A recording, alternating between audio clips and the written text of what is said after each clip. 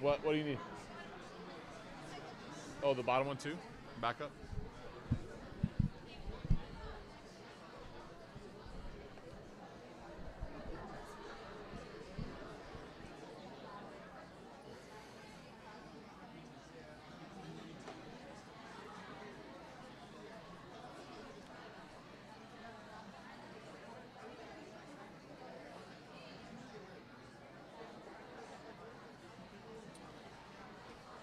Oh,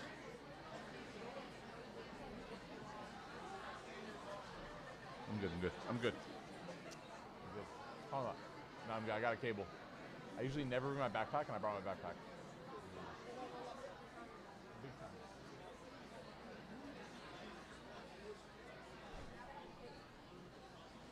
يا رب.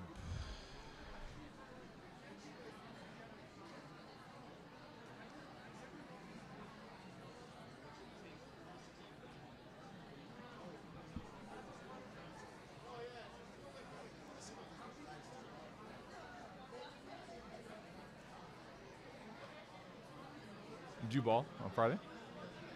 How'd it go?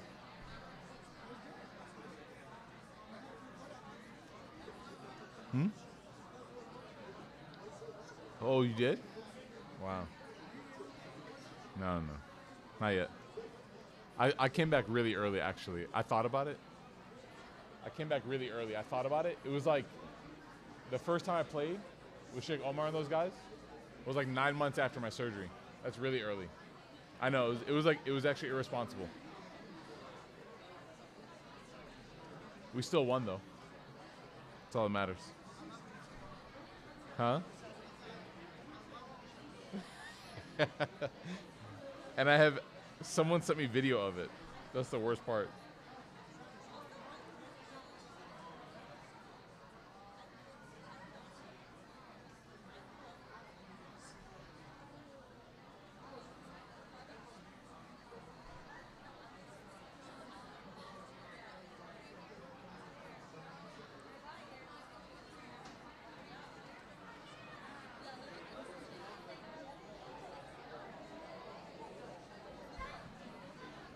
Actually, you know what? We're good.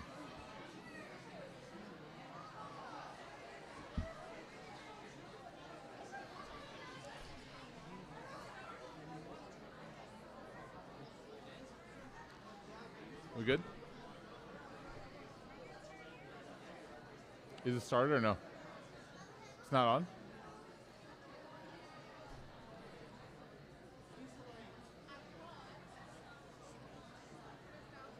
It's going? Okay. All right. Okay. Assalamu alaikum. Assalamu alaikum.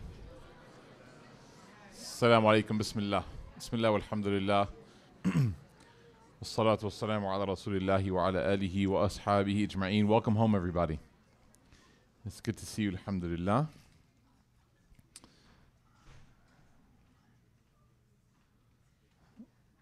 Sorry, let me just close all these. I got my notes up. Alhamdulillah. I wanted to share with you guys something that I read. You know, sometimes like you read something and then you see it somewhere and then like somebody calls you and then they tell you that they heard something. Like, you know, sometimes something happens over and over and over again and you wonder, is it just me that I'm,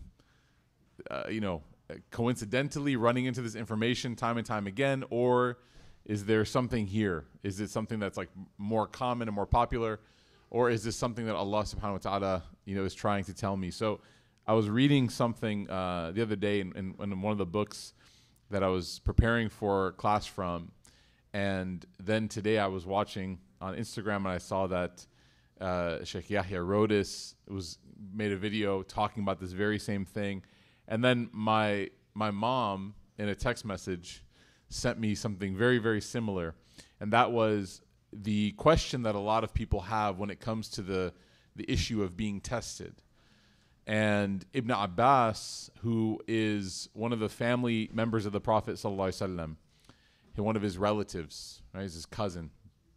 Ibn Abbas, radiallahu anh, he has an interesting statement. And Ibn Abbas is like one of the companions of the Prophet ﷺ that was especially knowledgeable, that was especially intelligent, and had very, very deep understanding of the religion.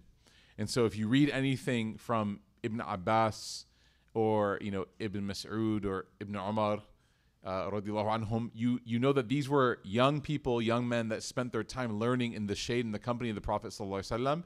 And so their knowledge has been certified by the Prophet ﷺ. So he said that tests in life, when Allah Ta'ala sends you a test, it can be one of three things. So this is a question that after every Heartwork, because we're talking about tests and trials in this book, people ask, like, what is the purpose of it? Or how do I know? Like, how to interpret it? How do I process it? So tests, he says, can be one of three things. He says, number one is that a test can be a punishment. It can be a punishment. Number two, he says a test can be an atonement. Atonement means something that it comes and it takes away from another sort of punishment that you would have had. It atones for a mistake or a sin. So the test can be a punishment, number one. Number two, it can be something that atones, that it clears up your record. Or the third is that the test can be something that Allah sent your way so that by the test you will have gone closer to Allah.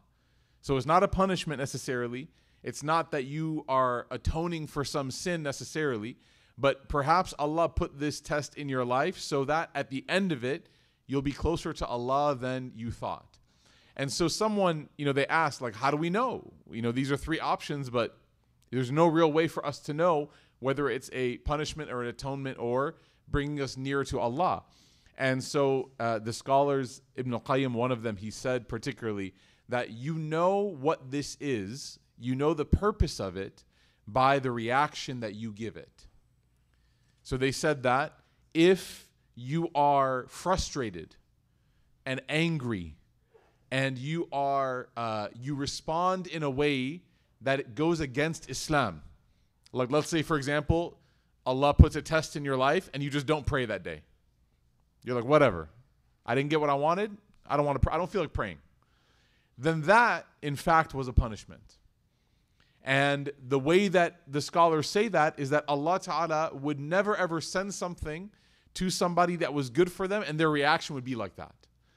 So if the person experiences a test and they fail, right, that test, so to speak, then that was a punishment. And we ask Allah to protect us from that. The second is that if a person is tested and they're patient with it, like it's not nice, it's not sweet, it's not fun, but they're patient and they bear with it and they handle it and then they make their way through it and they see themselves through the other side of it, then that's what the scholars say is an atonement for them. It did kafara, it wiped away their sins. And so they should say alhamdulillah. And then he said, the third is that if a person gets a test and even in the test they feel this contentment with Allah subhanahu wa ta'ala, like they don't feel upset with Allah and they don't even necessarily feel like annoyed by it. They just say alhamdulillah and they feel content, which is, those videos that we're seeing from Gaza, the alhamdulillah. And that's, by the way, one of the ways I get a lot of messages about Gaza, people saying like, how is it the case that they could be crying, shedding tears and saying alhamdulillah? People are like, there's a confusion there. Emotionally, that feels like it's on two different sides of the emotional spectrum. But you're looking at emotions and then you're looking at spirituality. And those are two different things. Like a person can cry from sadness but still be happy with Allah. It's entirely possible. A person can be shedding tears because they hate the situation that's in front of them, but they can still in their heart love the one who put them in that situation. It's possible. And so as people are experiencing these tragedies, but they're still saying things like alhamdulillah, raditu billah, I'm pleased with Allah, raditu billahi rabba, I'm happy that Allah is my Lord, hasbunallah wa ni'mal wakil, Inna lillahi wa inna ilayhi raji'un. Allah's name is constantly rolling off their tongue. What you're seeing is the highest level of a person passing their test, and that is that with every difficulty that Allah puts in front of them, they're just getting closer and closer and closer to Him. And then Ibn Abbas, he finishes with like the grand finale. You know what he says? He says, and what's beautiful about all of these is that every single one of them is good for the believer. Every single one. So number one, let's go to the best one. If you get close to Allah, of course, that's great. Like, who wouldn't like to end up closer to Allah? You get tested, and then you end up having higher, stronger faith, higher trust in Allah. That's good. Number two, you get tested, and then you're atoning for it. You're patient. Who wouldn't want that? Becoming someone that has more sabr, right? Inna Allah ma'as sabirin. Allah is with those who are patient. Who wouldn't want to be more patient? But what about the first one? Or the last one, I guess, so to speak. What about the one that it's a punishment and that the consequences, they prove that this person is experiencing some sort of punishment? Why? Why would that be good for even the believer? Ibn Abbas. This is why these people are so smart. You know what he said? Who can guess? Anyone guess?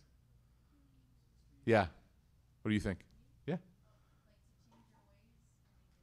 Maybe. Okay, that's a really good, I like your positivity, right? She said maybe like at the end of it, you change your ways. You have that moment, you make that mistake, you go far from Allah, and then you turn around, you make that U-turn, you say, I'm coming back to Allah. Inshallah. But then that would be atonement, right? Or that might actually be, subhanAllah, qurbah. You might actually get closer to Allah. But you know why he said that even the punishment is good? He said because at least it's here and it's not in the akhirah. He said, at least you're going to, look, if you have to choose one, if it's going to be punishment either way and you have to pick one, I think 10 times out of 10, everybody would pick having their punishment here instead of the akhirah. Of course, we don't ask for punishment. Nobody try to be the hero, okay? One of the companions tried this. One of the companions made dua that Allah expiate their sins and free them from their accountability in this life instead of the next life.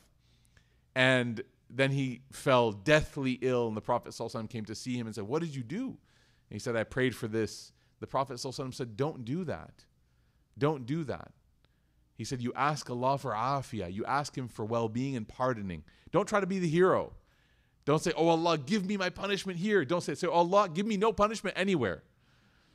Because you know why? Allah can do that, and He will do that. There's no, you don't have to try to be strong in front of Allah. That's not how that works. Okay? So the reason why I shared that with you is because, again, this entire series is about finding meaning in trial.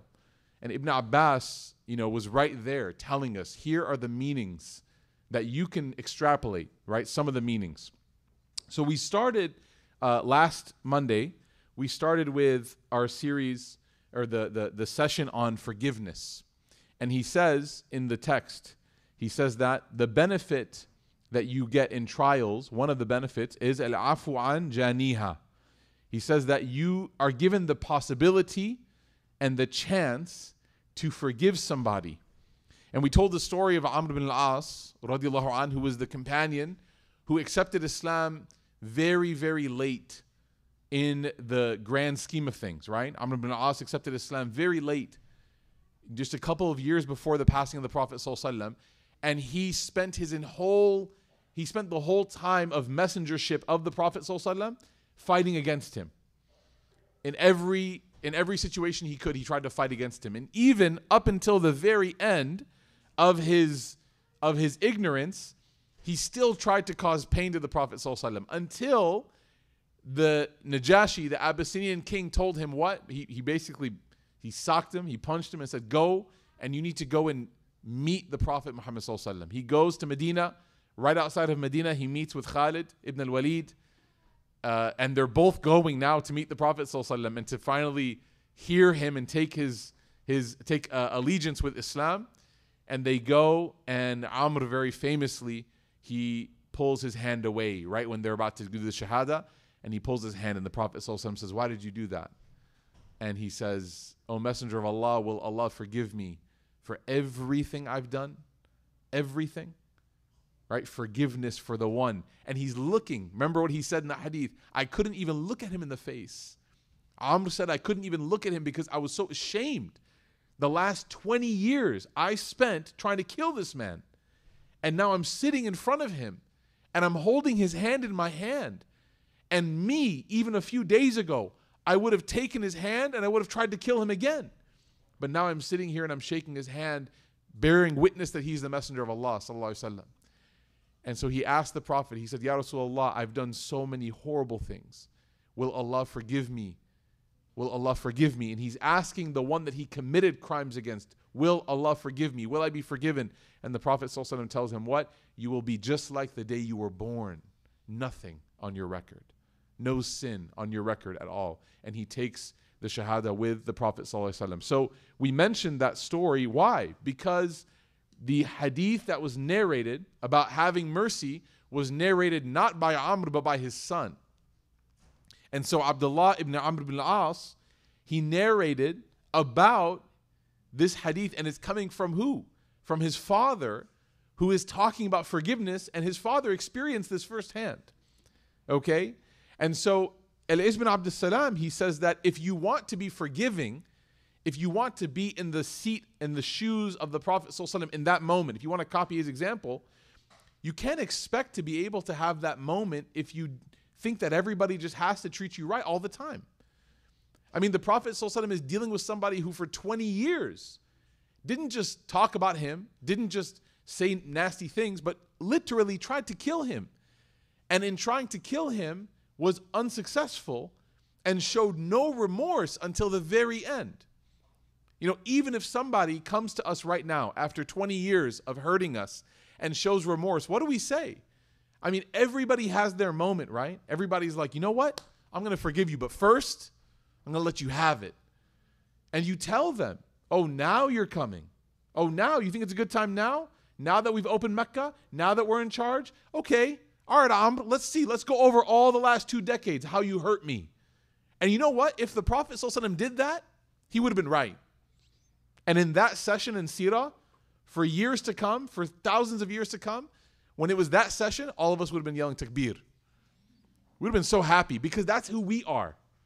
That's who we are. If the Prophet ﷺ said, yeah, Amr, and he just holds him up and slaps him and says, every time, you did this to me. You were in the battle that killed my uncle. And just beat on him. We would have been like, mess with us one more time, right? You know what I mean? Like, but subhanAllah, the Prophet ﷺ, he takes his hand gently, like he's holding a baby bird, like takes it so gently and says, subhanAllah. And that, I'll tell you, man, that's the transformation that we're thinking about when we think about what we want to become. Al-afu an janiha, the one who has committed the crime. Then he quotes, Allah says, وَالْعَافِينَ عَنِ النَّاسِ, the one who forgives people. فَمَنْ عَافَى وَأَصْلَحَ فَأَجْرُهُ عَلَى اللَّهِ. Allah says in the Quran, whoever forgives وَأَصْلَحَ, and then tries to rebuild, because it's possible to forgive and not rebuild. You can forgive somebody and then you can constantly remind them, hey, you messed up. You're the worst. I forgave you, but you're not worth it. Right? I'm hoping, some people are nodding like their childhood was full of this. I'm sorry, right? But this is not forgiveness. Forgiveness is not to keep bringing something, and we're going to go over the steps, how to achieve this. It's not to keep bringing it up, because Allah says, whoever forgives and pardons, وَأَصْلَحَ, and then overlooks and rectifies and tries to build, فَأَجْرُهُ عَلَى اللَّهِ. This is like, Allah says, their reward cannot be measured. It's like when you go out to dinner with somebody and they're like, order whatever you want. What do? You're like, okay, I know what I want, but what does my mom at home want? Right? What do my friends want? Like, how can I make the most of this situation, right? So when Allah says, فَأَجْرُهُ عَلَى اللَّهِ, he's saying, you can't even measure it. Only Allah knows what's in store for the person who forgives. And then he says, وَالْعَفُ عَنْ عَظَمِهَا أَفْضَلُ مِنْ كُلِّ عَفْوٍ. He said, and the greatest level of forgiveness is indicative of the greatest ability to pardon. It's the best way to forgive. It's the best way to forgive. Now I want to read you some of the benefits and thinking about how to react when somebody wrongs you. And we'll talk about it, by the way. Because let me ask you guys a question. Is there a place in our faith that teaches us that you don't necessarily have to forgive? Is there a place in which Islam teaches us that you don't have to give up your right? You can claim your right. You can seek punishment for the person. Is there? We'll talk about that. Okay, you're getting a little too excited. Everyone's like, yes. We'll get a little bit too excited. But no, in reality, look, when you look at Gaza, when you look at the situation, like, to be honest with you, you're kind of like, I don't want to forgive. I want justice. I'm not going to overlook this, right? If they stopped bombing today and said, we're done, let's go back to Tel Aviv, you'd be like, no, it's not that simple. It's not that simple, right? We got to start up the Hague. We got to have some international criminal cases. So what then is the line between when it's virtuous to forgive and virtuous to hold people accountable? That's actually taught to us in our religion. But let's talk about the default, because a lot of times we like to jump into the concessions, right? Punish, punish, punish. But let's talk about the default. The default is forgiveness. The default is forgiveness. What is this talking about? So when someone bumps into you, when someone owes you a few bucks, when someone might have forgotten to say salam, just those little small inconveniences. And we'll talk, I'm going to use this phrase a lot. You ready? Functional versus dysfunctional. Does the person wronging you dysfunctionalize your life? Have they taken something from you that has derailed you? Or is it a level of wrong where even you will forget about it very shortly after that? That's the line, by the way. And so for everything that is considered a functional wrong, when somebody wrongs you, but it's just something that you can move on with, you can continue on, right? There's a couple of ways that you can convince yourself to move on with it and not to hold on. Number one, has anyone in here been wronged before? Raise your hand if you've ever been wronged. If someone's wronged you, they've hurt you, and you were in a position where you should have been given justice. Raise your hand. Raise it high. Don't be scared. You weren't scared when you subtweeted. Raise it high. Okay, so yes. And the reality is, like, look, if you are alive, if you lived, if you have a heartbeat, you've been wronged. It's the reality, okay? You know how I know that? Because the Prophet ﷺ was wronged, and who here is better than him? That's the first thing. You walk around the world and you expect nobody to wrong you, and then you read the seerah and you're like, who am I? Why did I expect that? I'm so silly to assume that I'm so special that if he, the best of all of creation, he could have never you want to hear something? He could have never treated people better. وَإِنَّكَ لَعَلَى خُلُقٍ عَظِيمٍ. Allah described him. You were the best in character. He couldn't have treated people better. The only time that we have a moment in which Allah, and I want to use this word very carefully. For everyone who's listening to the podcast, I'm using air quotes. I'm looking at the camera directly. The only time that Allah, I don't even want to say it, taught him, I don't want to say corrected because that's not, taught him, was with Abdullah ibn Maktoum. Abasa wa tawalla an ja'ahu al-a'ma. When this man, this Sahabi, came to him, he was a blind man, and he interrupted the Prophet ﷺ, and he interrupted him when he was having a very serious conversation. Now, in that moment, the decision that the Prophet ﷺ made was that I'm in the middle of this, and this is going to give safety and prosperity and to the Muslims in Mecca. If I can convince these guys to either become Muslim or be okay with us as Muslims, we're going to be good. Like, we don't have to worry about it anymore. No more harassment, no more torture, no more killing. And Abdullah bin Maktoum, who is a Muslim, he goes to the Prophet ﷺ, and the narration says he asked him a question that didn't look like it had much seriousness. It wasn't as critical. Okay, it's like someone's dealing with a very serious issue, and they're talking to somebody about something life or death, and then somebody comes up and asks, what's the ruling on wiping over these socks? It's not that it's not from Islam, of course, wiping over socks, right? It's part of wudu. It's a question. Okay, sure. But is that the time? Is that the place? Now, here's the issue. The man asking is blind. He's unaware necessarily of the seriousness of the situation, but he's also somebody that according to the culture in Quraysh, was not esteemed, was not looked at, was not revered. And so in that moment, the Prophet ﷺ, the tafsir said, his eyebrow, I want you to understand something. The translation was pretty bad. Abasa wa tawalla, that he frowned and turned away. The Prophet ﷺ didn't frown like some cartoon character, or some anime character, his mouth just goes upside down. No, the Prophet ﷺ, the tafsir said, his eyebrow twitched. You just did it. He just twitched, right?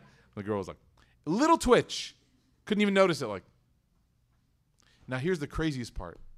Allah memorialized that moment of his eyebrow twitching, which most people wouldn't have been able to notice, even if they were staring at him. They would have thought that it was anything. Maybe his forehead was itching. Maybe a bug flew. Who knows? But Allah memorialized it in front of a person who couldn't have even seen it because he was blind. And Allah memorialized that moment. And for the rest of his life, Abdullah bin Maktoum, number one, the Prophet ﷺ made him like the governor of Medina, basically. He said, this guy's in charge. When I'm gone, he's in charge. He made him the mu'adhin. You know what's amazing about that? What skill do you have to have as a mu'adhin?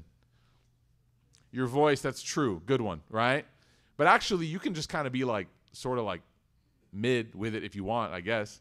There's no requirement for beautiful voice, right? There is none. But what do you have to know in order to call the adhan? The time for prayer. And how do Muslims know what time to pray? Your phone. Exactly. No. How do you know 1400 years ago? The sun. What do you need in order to identify the position of the sun? Your sight. The man that the Prophet ﷺ appointed to be the mu'adhin could not do the very first requirement in the job. And the Prophet ﷺ knew that. So then the companions, like one time they asked, like, you sure? And he's like, I'm sure. You guys will see the sun and you will tell him. He's basically the backup masjid administrator. He handles everything. If Bilal's not there, Abdullah ibn Maktoum's going to give the adhan. Right? Why am I telling you this story? Because this story is the only story that we have where the Prophet ﷺ hypothetically could have done something different, but he didn't, and Allah used that moment to teach us. And so if I expect, how much have we ever done worse to somebody in our life than that? Have we ever had worse than a twitch of the eyebrow when someone interrupted us? Yes. So we can't expect people to treat us perfectly. Okay?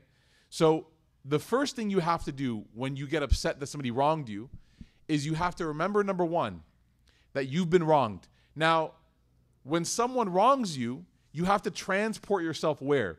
Transport yourself to become the person that wronged somebody. Have you guys ever hurt somebody's feelings before? You guys ever wronged somebody before? Yes or no? Yeah. When you wrong somebody and you want their forgiveness, how bad do you feel?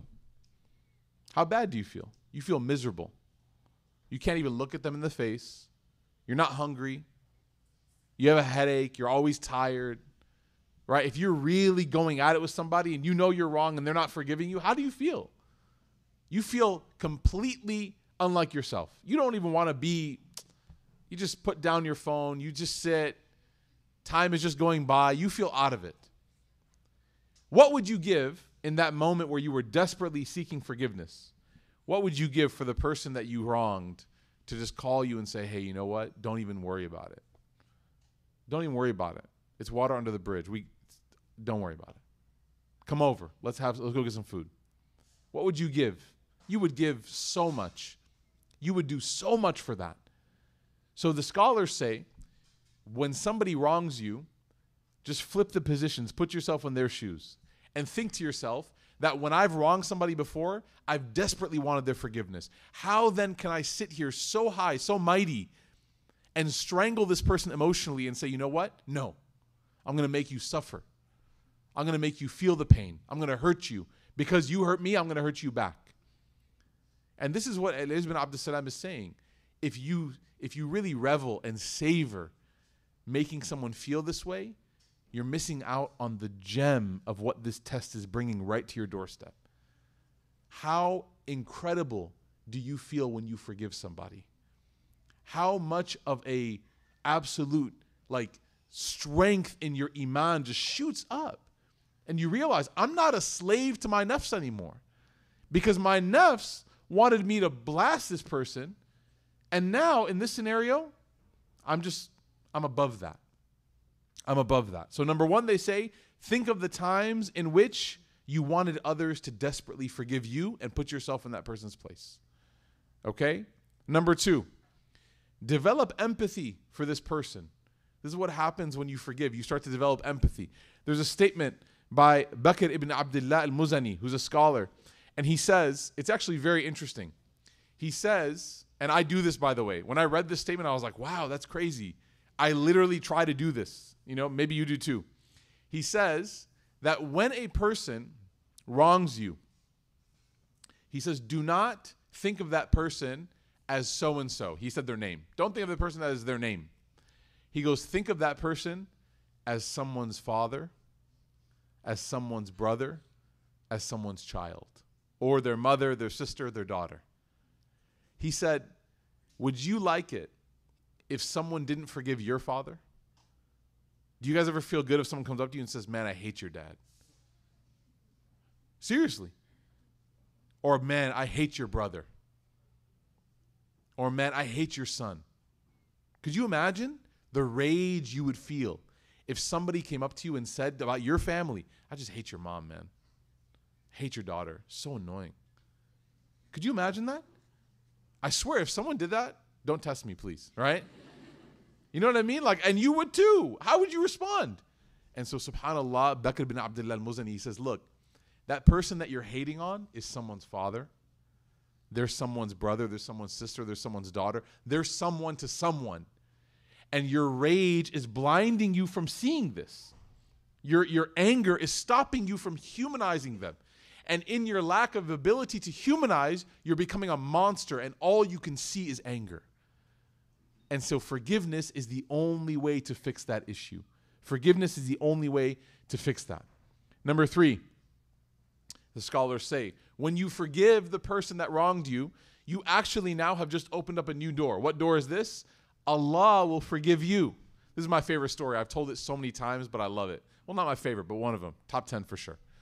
Top 20, I have a lot. Okay, so Abu Bakr, radiallahu an. His daughter is Aisha, the wife of the Prophet sallallahu alaihi wasallam, Mu'mineen, radiallahu anha. And Abu Bakr is also, he has a nephew. The nephew's name is Mistah. Mistah ibn Uthatha. He's a companion, radiallahu anhu. He's one of the companions of the Prophet sallallahu alaihi wasallam. It's actually very interesting. And this is a very human story. So Mistah, in one day, is sitting with his mom, Mistah, creative. So they're sitting there and they're talking about something, some gossip, some juicy stuff, spilling tea everywhere. But unfortunately, that gossip is about none other than his cousin, the daughter of Abu Bakr, the wife of the Prophet sallallahu alaihi wasallam, our mother Aisha radiallahu anha. What was this gossip, this rumor, this slander that was made against her? The slander was that it's called the hadith of Ifk. The slander was that one of the hypocrites in Medina took an opportunity when Sayyidah Aisha was caught back on a expedition, and she came after the expedition had arrived. This horrible person, this munafiq, made up this lie about her that she was not faithful to the Prophet ﷺ. And I'm going to stop describing it there, that she was not faithful. So this rumor, this slander, this lie, actually, believe it or not, let me ask you guys first this question, right? You guys ever seen something like this before? You guys ever been like the victim of a lie? Someone lied about you before? Do you know I got expelled from Islamic school because of a lie? Isn't that crazy? They never caught the stuff I actually did. But someone actually made up something about me. And it's crazy, actually, subhanAllah. And they actually expelled me because of that. I'll never forget. And the only person who believed that I didn't do the thing that was said about me was my Quran teacher, Miss Mahari. And she said, her proof was very interesting. She said that I've taught him Quran for 3 years. And she goes, like, when you teach someone Quran, you know their heart.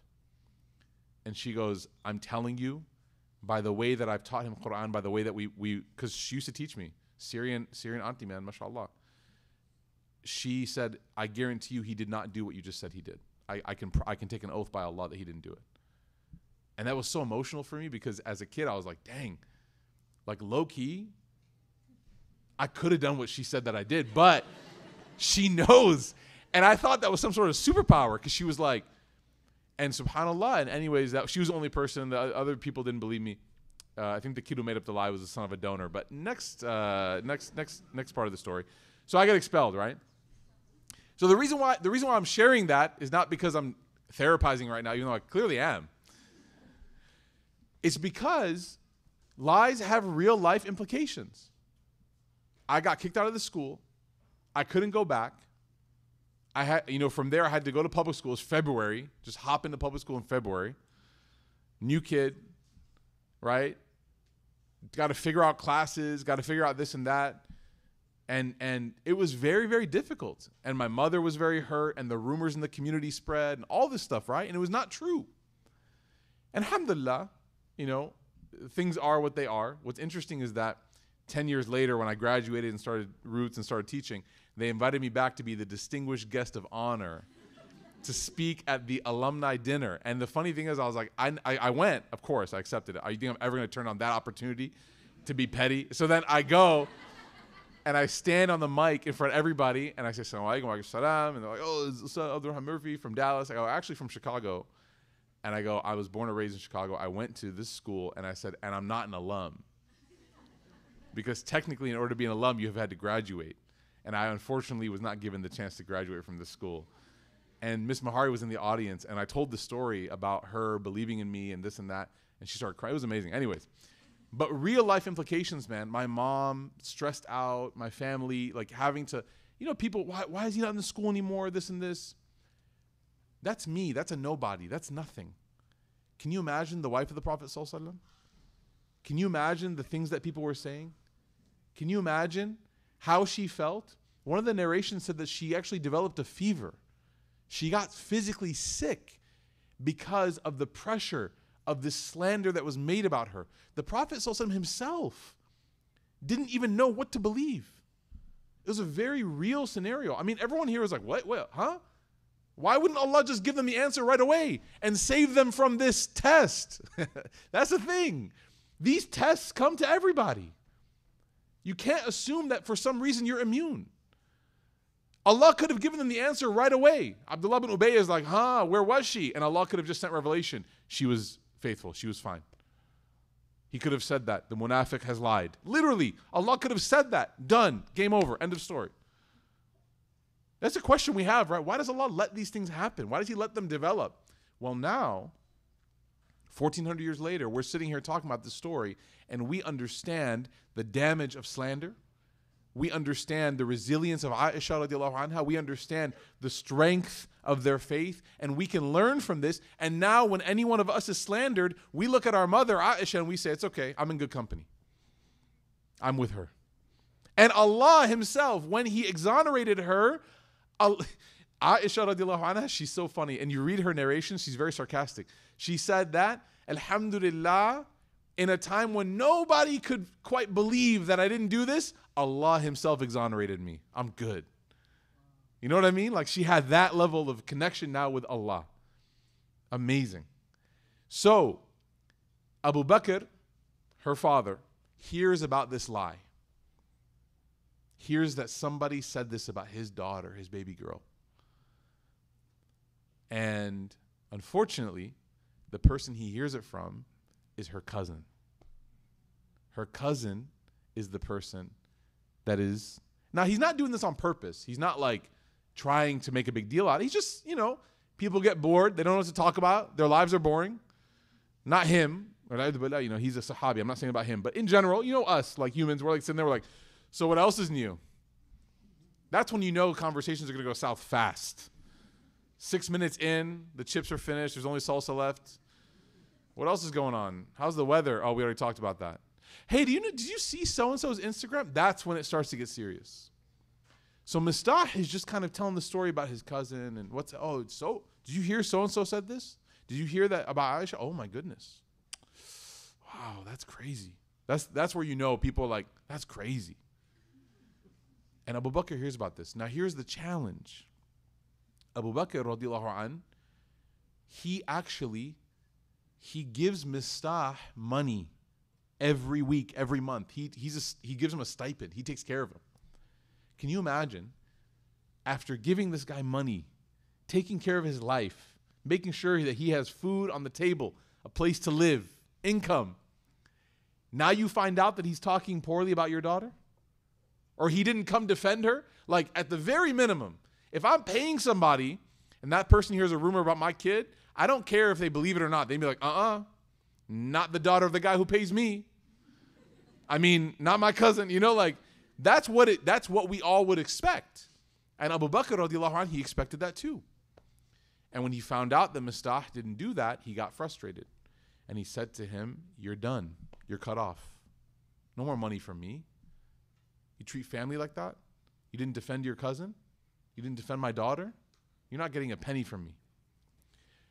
Allah subhanahu wa ta'ala reveals a verse. Again, look inside your nafs right now. What does your nafs want the verse to say? Your nafs wants the verse to say like, good job. Right?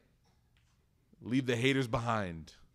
Sadaqallahu al-azim. Like, that's what you're waiting for. Like Abu Bakr's praise. Allah praises Abu Bakr for leaving Mistah behind. Yes. Let people taste the pain of their own bad choices. That doesn't sound like the Quran.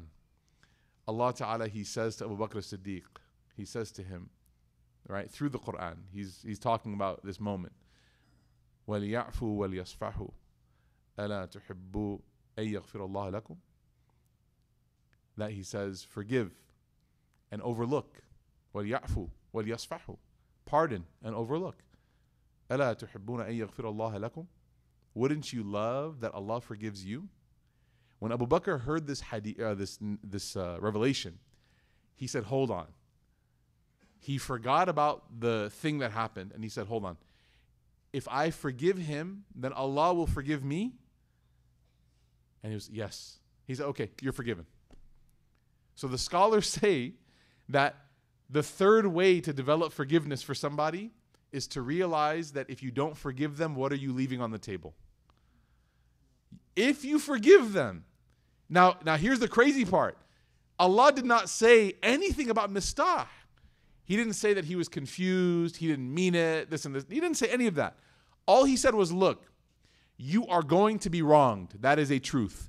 You're going to be wronged by people that have no excuse. If in that scenario, you have the courage and the strength to forgive them, despite the fact that they have given you no reason to forgive them. If you do that, you will have displayed such a beautiful character that Allah says, I will forgive you on the day of judgment. Because you have had no right to sin against me either, Allah says. You had no excuse either. So if you show forgiveness to somebody that had no excuse, then I will show you forgiveness when you have no excuse.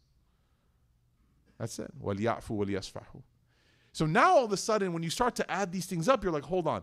I need to be a lot more forgiving. If I forgive people, then Allah will forgive me on the day of judgment. Wallahi, you won't even remember that people have wronged you. You won't even remember it. All you're going to be worried about is yourself. The only thing you're going to be thinking about is that you wronged people. And then if you have the courage to forgive in this life, Allah will erase the mistakes that you made. He will forgive you when you need it most. Okay? Number 4, when you forgive, try not to hold it over somebody. Try not to remind them. Don't bring it up, because that's not forgiveness. See, forgiveness has one important quality, and that is generosity. Generally speaking, people who are generous are also very forgiving. Generally speaking, those qualities, they work together. And part of the generosity of forgiveness, it's not financial. Part of the generosity of forgiveness is that when you forgive somebody, you don't mention it. You don't talk about it. You know, in the battle that we talked about, the Prophet ﷺ, in the battle of Uhud, when the archers that he told to stay on the mountain, when they left and they didn't listen to him, right? If you've been for Umrah, inshallah, you'll be able to visit this place, the mountain of Uhud, and you'll be able to see exactly where the battle happened, where the archers didn't leave. I've told the story so many times, so I'm not going to tell it again, but at the end of the story, after the Muslims had suffered the ending, the outcome that they had suffered in that battle, you know what's so incredible, subhanAllah, is that the archers who were absolutely, if we were to look at the story objectively, the archers who were absolutely the ones at fault, when everything was said and done and the dust had settled and everything cleared, Allah told the Prophet ﷺ that you need to forgive them. Wa'fu anhum. Forgive them. Wastaghfir lahum. And, O Messenger, pray to Allah that He forgives them too. Then He says what? وَشَاوِرْهُمْ فِي الْأَمْرِ. This is the part that I want to focus on. We talked about forgiveness a lot. But after you forgive, you can't ice people. If you forgive somebody and then you make them feel like you still hate them, like they're still invisible to you, then you haven't really forgiven them. Because according to Allah, true forgiveness is when you what? When you bring somebody back in. Because Allah says, وَعْفُ عَنْهُمْ وَاسْتَغْفِرْ لَهُمْ وَشَاوِرْهُمْ فِي الْأَمْرِ, and bring them back in. Literally, the ayah translates to what? Seek their feedback in the situations that you're talking about in the community. Because what do you think is going to happen, guys, when the archers who lost the battle, who made it such, go back to Medina, and everyone is mourning the loss of their martyred relatives and friends? Who is everyone going to look at as being the fault, the problem, the reason why we lost? Who? The archers. And it's very, very easy for when somebody makes a mistake for everyone to gang up on them and to kick them out. But you know who wins when we gang up on people and push them out? You know who wins? Shaitan. Because that's when Shaitan comes. And by the way, there was a companion in the time of the Prophet ﷺ who made a big mistake. He deserted and he left the army when they were going on an expedition. And as a result, as a punishment for his desertion, he was given a period of silence. You got to go and you got to be under house arrest, man. Stay in your house. We got to wait and see what Allah is going to tell us about you. We don't know. Can we trust you? Like, we have your back, but you didn't have our back. Can we trust you? So you know what? Until Allah sends us Quran on how to deal with you, because we don't know. You got to go wait in your house and you just got to stay there. No one can interact with you because we don't know if you're trustworthy or not. You know what happened when in that situation? A local Christian tribal leader started sending him letters. A local Christian king from the area, from the Central Asian, Arabian area. Say, hey, why don't you come join us? Look at how your messenger is treating you. Right? Why don't you come well, we would never treat you that way. Right? So Shaitan, he loves when people get isolated and iced and kicked out. He loves that because the wolf always attacks the lone sheep. And that's why Allah subhanahu wa ta'ala in His infinite wisdom said, when somebody commits a wrong, you can deal with it. You have to deal with it. That's fine. But you should never ever deal with it in a way that makes a person have to fend for themselves. Because the community is the right of everybody. And so He says, وَشَاوِرْهُمْ فِي الْأَمْرِ, bring them back in. Now, when He brings them back in, the Prophet ﷺ didn't bring them back in and say, all right, guys, here's the archers. We all know. Right? They used to be the archers, but I don't know what they can be now. None of that. Another example of this. You ready?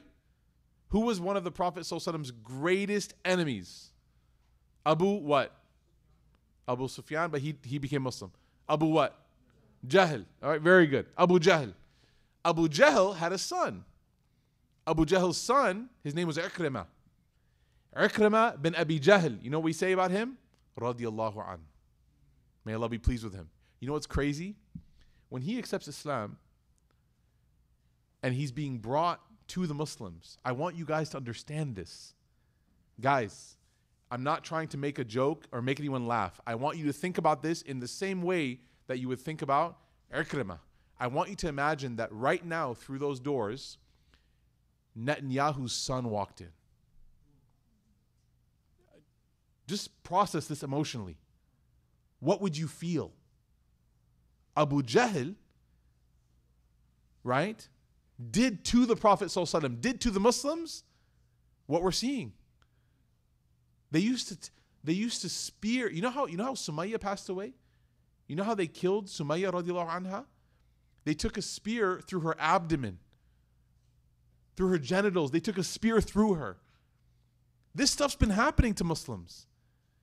This isn't, when you read the seerah, that's why the biggest thing you can do when you're trying to cope with what's happening in Gaza, on top of dua, donations, and advocating, protesting, posting, boycotting, all of this works. But you have to also learn the seerah of the Prophet ﷺ, because it will give you context. You'll start to understand, man, this has been this way since day one. Like, we've had to deal with this from day one. So I want you to think about if Netanyahu's son just walked in this door right now. And then I want you to imagine that you were told, don't say anything about his father. Don't. That's what happened with Ikrimah. Ikrimah is coming back to accept Islam. And the Prophet ﷺ, before he arrives, imagine they're seeing him in the distance, he's coming. He looks at the companions around him, he goes, if I even hear one of you say anything about Abu Jahl. And then the Prophet, and they all looked, and the Prophet ﷺ says, why? Because your words, this is so powerful. He goes, the words of the living never reach the dead, they only hurt the living. So you're trying to hurt Abu Jahl, you're not trying to hurt Ikrimah. But by talking about his dad, you're only going to hurt who? Him, man. Even if he's Muslim, even if he disavows everything that his dad did, even if he develops hatred for who his dad was, do you still think he wants to sleep at night knowing that that was his dad? Do you think he wants to sleep at night knowing that you guys are all thinking that about him? So, subhanAllah, when you forgive, you have to be forgiving in a generous way. You can't hold it over somebody. You can't make your forgiveness conditional. That's not forgiveness. That's torture. That's torture. And the Prophet ﷺ had every reason to tell Ikrimah when he showed up, curse your father right now in front of us. We're going to go to your dad's grave. I want you to go, and I want you to spit on your dad's grave. Prove that you're a Muslim. And again, the petty, nafsical people in us would have been like, takbir. Show him who's boss. But the Prophet ﷺ didn't do that. He said, welcome. Welcome, brother. Come on in. May Allah Ta'ala make us more like him. Sallallahu Alaihi Wasallam. A couple more pieces. When you forgive, there's a statement of one of the scholars, Al-Khalil ibn Ahmed, and he actually gives a very interesting advice. When you get wronged, okay, think about the time someone wronged you. He says, when you get wronged, إِذَا أَسَاءَ or مَنْ أَسَاءَ فَأَحْسَنَ إِلَيْهِ. If you are wronged, then to the person that wronged you, do good to them.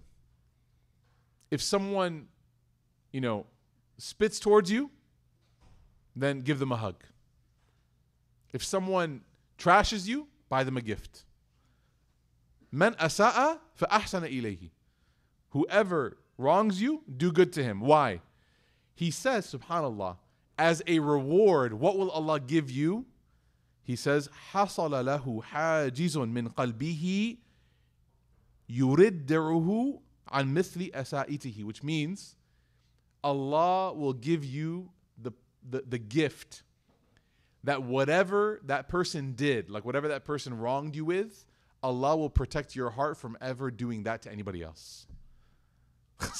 Which, by the way, I was reading this with one of my friends, and he's a psychologist. And he goes, wow, that's really interesting, because one of the greatest tools to stop somebody in their behavior is empathy. And he said, if somebody wrongs you, and instead of responding with evil, you do good to them, you'll always remember the pain of being wronged. And the moment you have a chance to wrong somebody in the same way, what are you going to think about?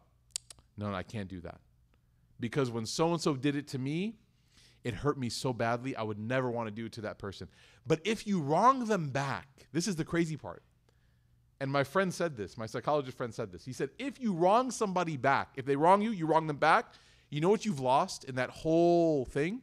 The lesson of how much it hurt to be wronged. You've lost it because now you're so focused on returning the pain. You haven't had time to understand that you're in pain. Now you just want to go back at that person. And if you go on in life, you haven't gained from that moment the empathy needed not to hurt other people. Because now it's what? 1 for 1. Whoever hurts me, I hurt them back. The only way you can learn empathy through forgiveness is that when someone wrongs you, you forgive them and you do good back to them. Another beautiful statement. When you're wronged and someone hurts you and you can't get revenge, or you're deciding like, should I get revenge or not? Okay, because many of us, we have the chance. You know, whether it's like a clap back or whether it's like something like really ignorant, may Allah protect us. Because sometimes you get the greatest ideas when you're angry, right? SubhanAllah. One time a person came to Umar bin Abdul Aziz, who was the Khalifa at the time, and he said to Umar, he said, somebody wronged me. Someone hurt me. They really did me dirty. And he says, and I want to get back at him so badly. Like I have the chance right now to just go and destroy this guy. Umar ibn Abdul Aziz said, don't do it. He said, why? He said, because if this person wronged you and you leave it be and they don't make tawbah, right? He says, you show up on the day of judgment and you have this giant ticket to Jannah, and on this ticket it says, look what this person did to me. And I dealt with it patiently. He goes, however, if you engage in this battle and you wrong them back, you're taking that ticket and you're ripping it down the middle. Because you're giving up the justice that you deserve. And this is going to bring me to my final point now, which is in the journey to forgive, there is a point. Because Muslims, we have rights. Everybody has rights. And forgiveness is the default. But there are exceptions in these moments. The exception in which every person has to make a choice, but the exception in which a person should make and prioritize their choice as being getting their right, is when the oppression that you experienced physically, mentally, and spiritually ruins your ability to function. For example, if somebody came and took $1 from my wallet, first of all, who carries cash anymore? If somebody came and Venmo'd themselves $1 from my phone, okay, and I find out it's like $1, I'm kind of like, okay, like that's fine, I guess, right? I don't even think twice about it. I'm like, okay, no big deal. $1, whatever. But let's say that this same person came and I look at my bank account and there's $50,000 gone. First of all, I'm like, wait, how did they get what wasn't there? They just overdrafted Venmo. But let's say they say $50,000. Which one of these amounts causes me a dysfunction in my life? Okay, come on, everybody. I know you guys think well of me, but imams are not paid that well. Okay, which one of these causes dysfunction in my life? The 50, right? Now, the $1, I have the choice. Everything is my haqq, by the way. I can go to that person and if I can take them to court. They stole $1 from me. They stole $1 from me. I could do that. In Islam, I'm allowed to do that. If anyone even takes 1 penny, you have your haqq and you can go and you can seek your right. Absolutely. No doubt. But where then does the ethic of forgiving come in? The ethic of forgiving comes in that you have to decide what's worth it. If you're constantly chasing every single right that people owe you, you will never experience the sweetness of forgiveness. Can you give up the $1? See, many of us, we don't even necessarily experience like the $50,000 thing. But the $1 thing, we get so upset over it. Someone says something to us just like slightly off. Maybe they're having a bad day and they say something slightly off. Can we forgive in that moment? Or do we really have to just let them know who's in charge or that they did us wrong? So the dysfunctionality is a big, big thing. But here's the crazy part, and we're going to conclude here. What was the last thing we talked about? The last gift of trials, right? Starts with H, ends with ilm. Hilm. Hilm means what? The ability to what? To forbear, to persevere, to deal with things, right? And we talked about it. People's ability to deal with things, there's lower amounts and there's higher amounts, correct? Yes or no? Yeah. And usually, like, as you get older, as you deal with life more, your ability to deal with things goes up or down. Usually goes up. You're able to handle more. You know, like when you're younger, and you're a kid, you can't handle any disappointment. This is why you never promise anything to children. Because as much as you say, they will remember. I swear by Allah. And at bedtime, they're like the IRS. They will go over and they will audit every statement you made. And they will remind you about how much of a liar you are. And that's where you tell them, Insha'Allah is if Allah wills, Habibi, not if I will. Right? No, but my point is, when you're a child, you can't deal with disappointment. Like, if I told Musa, we're going to get French fries, you know, on the way home, and I don't get French fries on the way home, he'll eat dinner and play and hang out, and then at bedtime, he's like, by the way, you never got me French fries. As if to be like, I didn't forget, right? And that's the nature of being a child, is you don't have hilm. That's why when Allah described Ismail as what? Ghulam and Halim. This is an abnormal child. He can deal with things. Ibrahim's like, I have to slaughter you. He's like, that's fine. My kid's like, I wanted fries, you know? Ismail's like, I gotta die. Like, you know, like there's just, you can't even. But as you get older, subhanAllah, your hilm is supposed to increase. Now, what makes your hilm increase? This is tying it all together, okay? Stay with me, everybody. We're entering turbulence. Buckle your seatbelts. Stay with me. What makes you able to develop more hilm is when your ability to tolerate the wrongs that happen to you goes up. That function line, whether it's functional or dysfunctional, forgiveness, the dysfunctional threshold goes down. Not everything is dysfunctional anymore. That's why the Prophet ﷺ, people would go up to him and grab his shirt in front of his friends, in front of his family. They would shake him. One time a person came and grabbed him from the shirt so hard that they said it left a cut on his neck. This is the messenger of Allah. This is the leader of the Muslims. And Omar grabbed his sword ready. And the Prophet ﷺ says, no, hold on. Go and get him what he's asking for. Get him some grain. It's fine. He wants some grain. Give him some charity, man. He didn't even say like, bro, next time don't grab. You horse-collared me, man. He didn't say that. Why? Because his hilm was like all the way up here. So, to forgive somebody, you have to be halim. If you have trouble forgiving, then you need to work on your hilm. And if you really feel like despite all of your hilm, that forgiveness is not an option, then in that scenario, in that moment, in that time, you might be in the state where you can take your right back. And that's nothing to feel bad for. So, when we look at the situation right now in Gaza, and we see the 20,000 plus people who were killed, most likely, right? Official numbers are under that, but if you think about all of the people that are unaccounted for, when you see the lives that have been altered irreparably, when you see the limbs that have been severed, when you see the lives that have been destroyed, is this functional or dysfunctional? It's dysfunctional. And that's why you see when the Prophet ﷺ engaged with stuff like this in his life, when people came and tried to kill him or assassinate him or destroy Medina or kill the Muslims, that was not a moment for forgiveness. He was not like, oh yeah, everyone's fine. Come on in. You tried to kill me? Come over for breakfast. That wasn't how he responded. Because why? In your wrong, you tried to take my life, that would have rippled all of this dysfunctionally. Now we're enemies.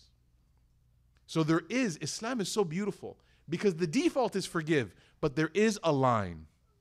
There is a line. And Allah and His Messenger did not expect you or I to put that line where it didn't belong. You forgive when you can, and your default is to forgive in your family, in your friends, in your dealings with people. Forgive, forgive, forgive. But if somebody does or says something to you that absolutely dislodges your spirit or your mind or your body, you're allowed to defend yourself and take the legal means of action to defend yourself. Someone at work says something about you, you're allowed to go to HR. And you know what's interesting, subhanAllah? Even in that haqq, you're actually a mercy for others. Because if you don't do that, subhanAllah, this happened the other day. Somebody was like, you know, there's people that are going around cursing Muslims, saying this, like, I'll kill Muslims, blah, blah, blah. And then you post it up and you're like, cancel this fool. Let's do it. Get this guy fired. You always have that one Muslim that's like, should we really be doing this? Would the Prophet have done this? I'm like, we need to read the seerah together. Because there are times when the Prophet ﷺ would have forgiven, but he forgives when a person wants forgiveness.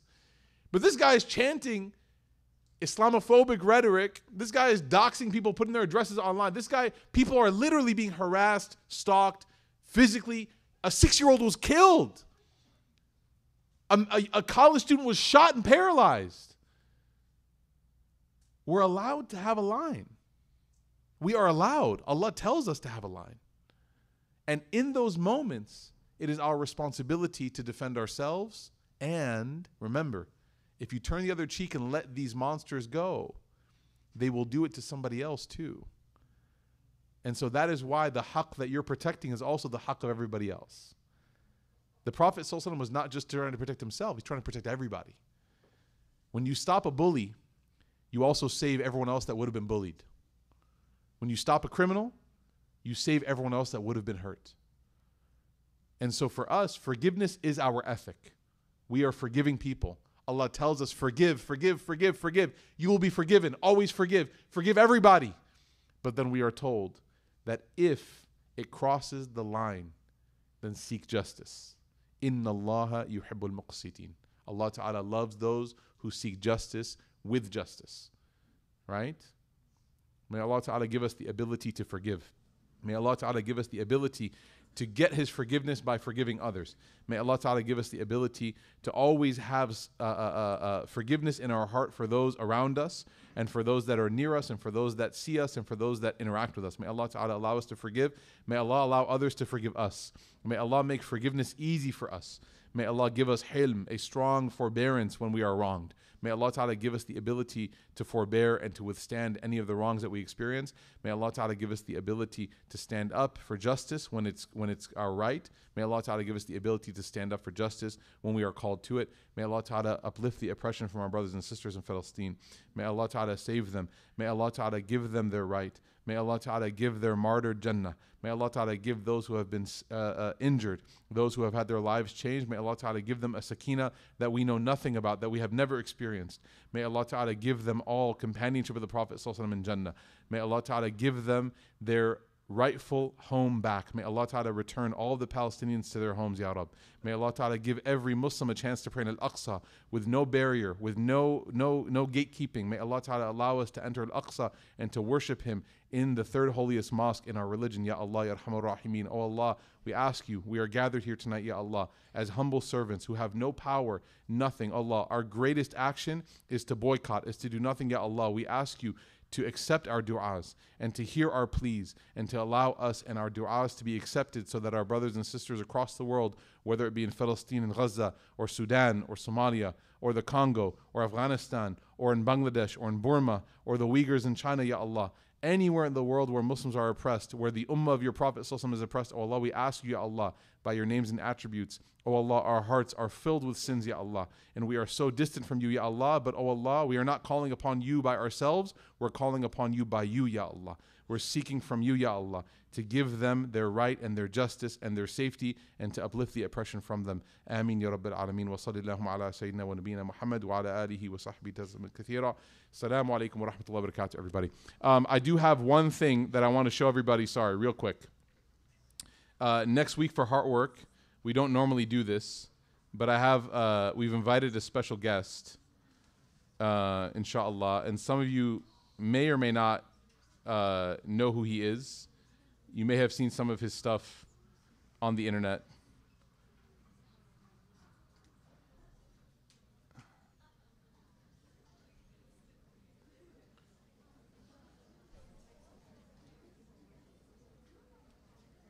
Welcome everybody. My name